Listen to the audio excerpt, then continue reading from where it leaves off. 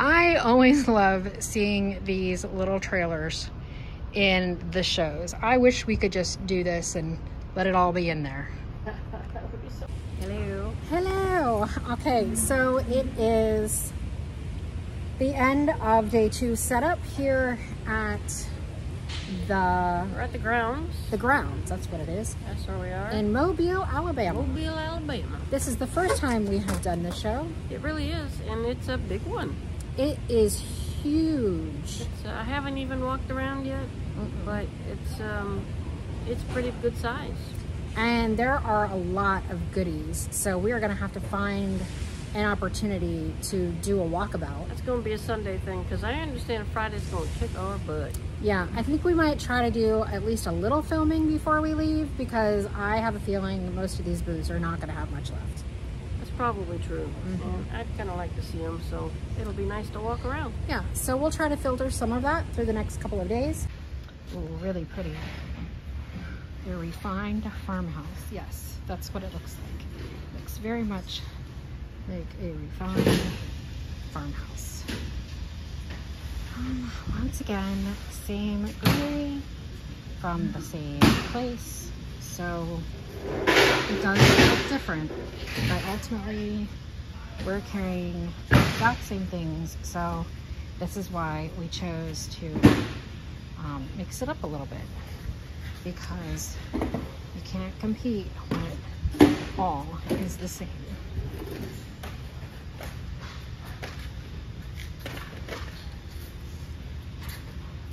So again, this is Vintage Market Days. It is a 3-day event, so we got Friday, Saturday, Sunday. Yeah, that's 3 days. Before we get started too much on what we're expecting here, let's do a wrap up for Our last week in Perry. because we didn't do our wrap up video. We've been busy. Yeah, and honestly, we were just tired. It took us 5 hours to pack up. I mean, we weren't the last one to leave, so There is that. Yeah. So we Second to last, third to last. we still have a lot to do on figuring out the right systems as we exit. We're getting there. We're getting there. We're Unpacking has gotten a lot oh my better. goodness. Unpacking and setting up yesterday was easy peasy. It was lovely. Yeah, and if I had had everything tagged before we got here, today would have gone pretty fast. That's probably true. But you know, we were only home for 2 days and stuff came while we were gone. So we just tossed it in the back. Yeah, rather than open all of those, we just threw them in and figured we'd do them here. Tossed it in the back, realized we needed more stuff, and we just started grabbing things and tossed it in the back. Yeah, so we're pretty full here. We have... Pretty full. She says we're pretty full. I've seen other booths. I feel like we were very empty. Really? I've seen other booths that are just jam-packed. Jam-packed. I feel like we have a lot of smalls. Oh, we've got a lot of smalls. I think we've got a wonderful variety of all kinds of things. Like if you look across the way, we have more than... Oh, well. Yeah, I mean... Yeah. I am so digging all of this. You know they're not going home with any of this. I mean, there are some people that have a lot of the same thing in their booth. Yes. And then there are people that have really quality stuff, but space to roam around. Yeah. So But there's all kinds of stuff here. I feel very good about our setup. Yes. Oh my gosh, I think we look good. I think we do. So we did get our 4 booths here, and as a bonus, we got an extra half a booth. another half a booth, because she didn't put, like, she miscounted how many We're close spaces to the were here. air handler for the air conditioning. Hallelujah. Yay. For So the first 2 days, we needed it. so we are We didn't have it. 45 feet long. Yeah, well, that's pretty big, and I'm wiped out walking back and forth. Yeah, And the it's- sad part is, I did not have my Pokemon in my pocket to be walking back. I should have brought my Pokeball. Should have. People, remind me these things. So it's really long, and we will give you a tour. And so here is a flyby of our booth, and when I say it is long, man, I mean it's long. We are finally at the end of it. So we are all the way down to, those are our carts standing in front of our cash wrap. It's crazy. Oh, we still didn't wrap up Perry. So, Oh yeah, Perry. So on the last day, it was a surprise. Last day was a surprise? Last day was a surprise. The last day I didn't spend a lot of time at the booth, but... That's right. I forgot about that. I didn't know about the surprises. It sounded ka-chingy. So we did get some online sales, and I did not pull them out of the day because that gets too confusing. So not all of this came from the booth, but we did about $1,200 on Sunday. Did we really? We did. Well, that's a good Sunday. It is, I mean, that's like a Sunday, diamond. That's like a diamond D a Sunday. couple hundred or something, but yeah. So last year it we was did busier on Sunday. last year we did 800 on Sunday, Yeah, and so we definitely did better, and so that puts us right about 6,500 for. It's not a bad weekend for the weekend, and it's not. It's a little bit more like a spring weekend. Again, we were very spoiled last year. We were. We were very spoiled, and we just want that spoilage to go on and on and on. Right. I was told ticket sales were about the same as last year, so we've been kind of reviewing things, and we did some change-ups for this market. A little bit stuff different. One of the things that we've noticed is, while we've always talked about greenery, and I view it to be super important, it seems that both at Perry and at this market, many of the vendors are carrying the same greenery. There are some huge greenery vendors here. Okay, so this is another booth. These people were actually at Perry, and they have quite a large booth as well. But you see, they sell many of the same things that we do as far as the greenery. We carry the same greenery and similar bottles. So, really the only, we have this right now in our booth. So the only thing that we can, that you can compete on when you're carrying the same items is to compete in price. And that's not really where we like to be. And so this is not the same greenery that we buy, but it is lots more greenery. Loving the trees in the back. They are just cut off and attached to these doors. Really creates a cool atmosphere in here. Yeah, and there were at Perry as well. So when you get a couple or more booths that are just jam-packed full of greenery, we need to stand out.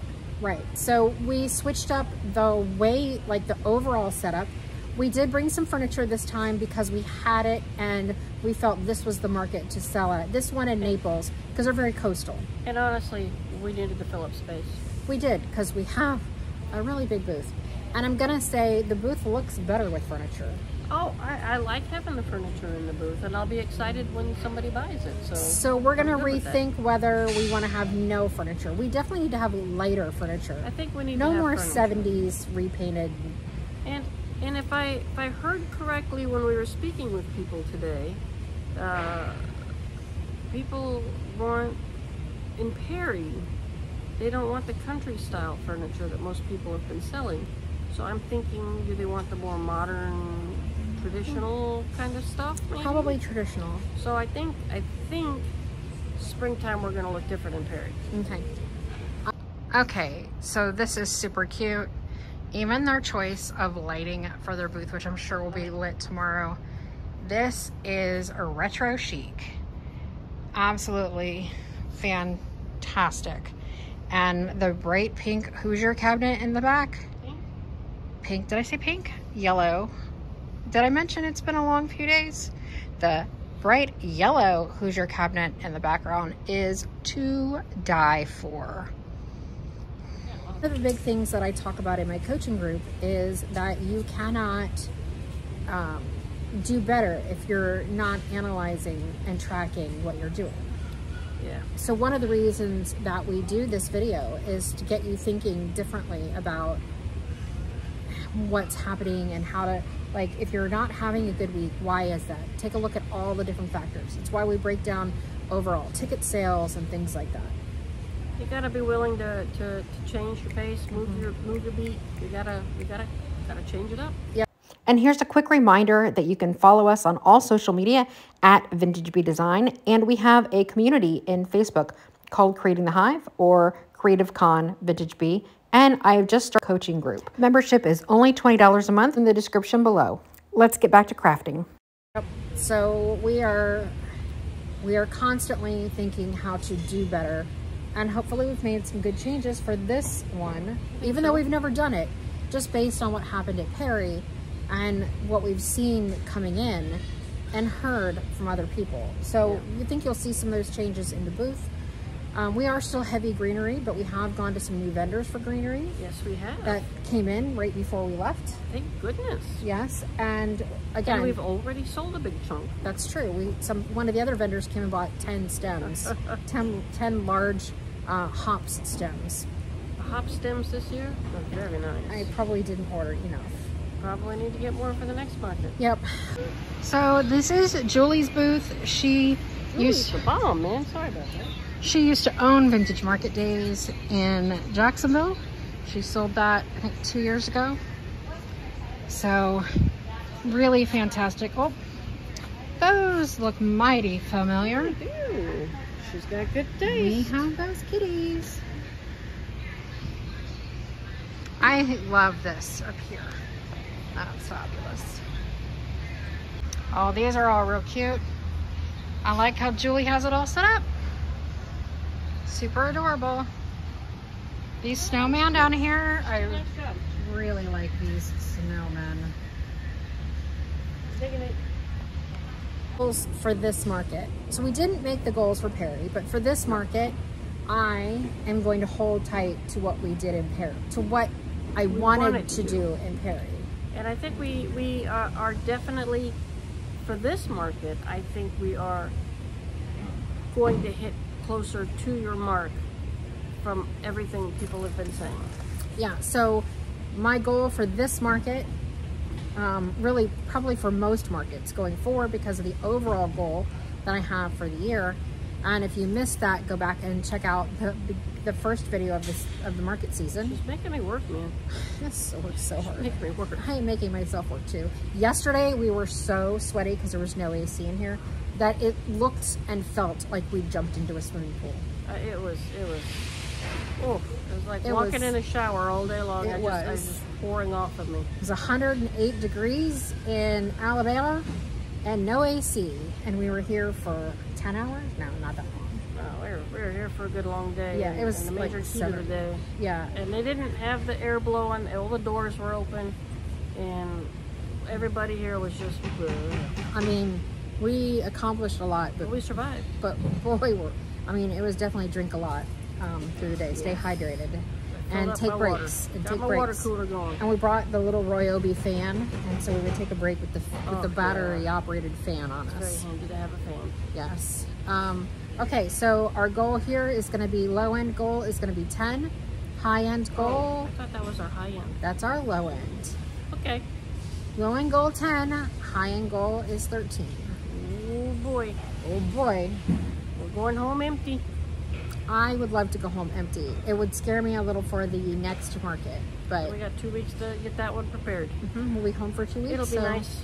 It'll be nice to be home for 2 weeks. Here's another cute booth of painted furniture and vintage and thrifted and upcycled and all that stuff.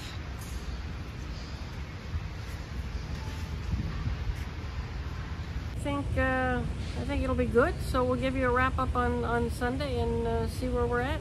Yep, and we'll keep you posted day by day to let you know how we do. And then we'll take a walk around and just show you. So if you're anywhere in the greater Mobile area, come on down this weekend. It's gonna be fun. It's gonna be fun. All right, let's go walk about. We're gonna walk about? We're gonna walk about. Oh man, they're singing my name. Check out this coat. And look at all the shiny baubles. Boing, da-da-ding, ding, ding.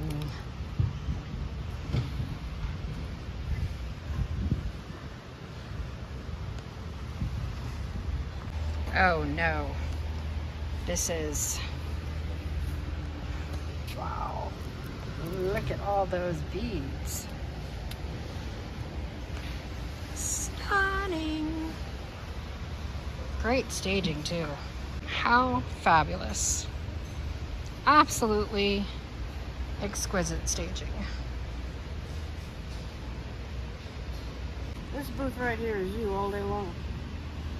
Not the deer head, but otherwise, if you wanted to capture my style, this is it. I do like a smidge more color, but girly, feminine, French. What? French. Love, love, love. Really fabulous. Got some good stagers in here. And just so you can get an idea, this is a whole other building. Wow.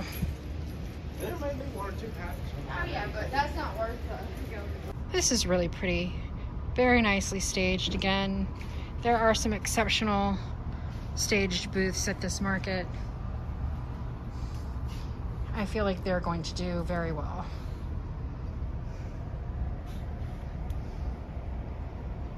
I love the simplicity and the color blocking in this booth. So they have this beautiful green set and then another green section behind it, and then lots of green glassware throughout. And that pop of gold is really nice. And then you come over here and you've got a lot of the yellows. It's really striking.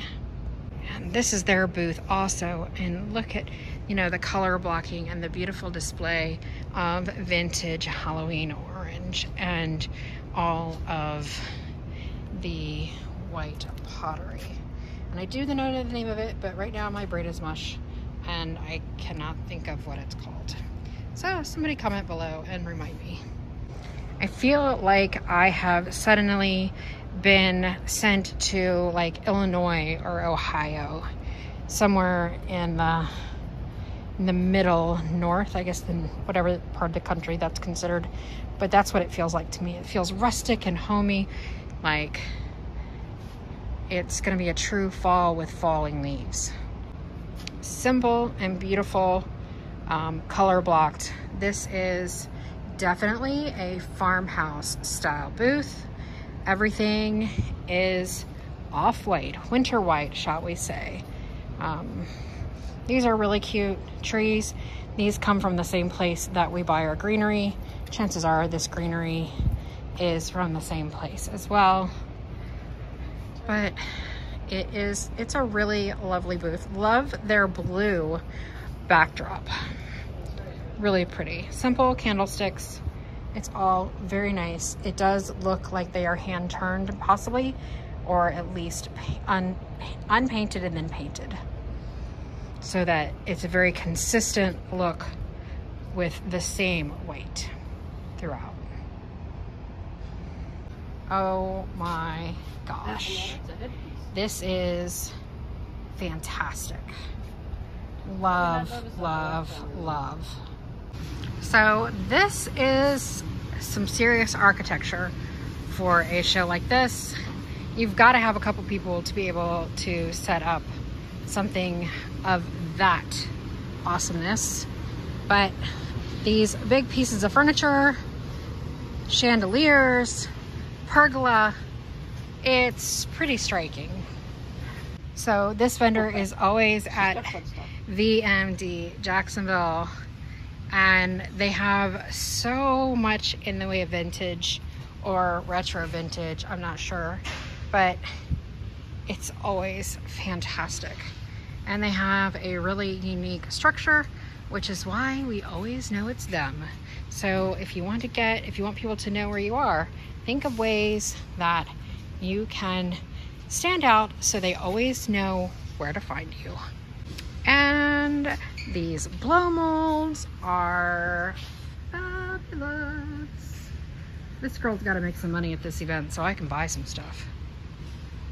More greenery, which is lovely, but like we said, it's also lots of competition. Oh my gosh, can you see that dog? He's so funny. I do love it. Really nice. Very striking booth. Okay, I just found my favorite booth, maybe ever. They're called Paper Dolls, and look at this. It's all made from like books and stuff. This is like magic. I mean, it is. It's spectacular. And like, holy cow. This is, look at these bumblebees. Oh my word. I'm gonna have to come and get one of those tomorrow. I just can't not do it. This maybe is my favorite booth I've ever seen. This is, we're gonna put it on YouTube. I hope that's okay. Get lots of people coming out. Sounds great. Thanks. Awesome. So awesome. We've been admiring the structure from across the way because we've seen it go up. We had no idea what Paper Dolls was. This is better than anything that I could have dreamed up. Look at this mouse. This is, wow. If you can find this, I am totally looking this up on social media. This is amazing in every way. Yeah, I think I need some of these also. Look at them, look at them, look at them, look at them, look at them. Unbelievable. I hope you enjoyed today's video. We will be doing a daily wrap-up of our market event. And if you did love this content, please be sure to hit like, subscribe, and share. It really helps.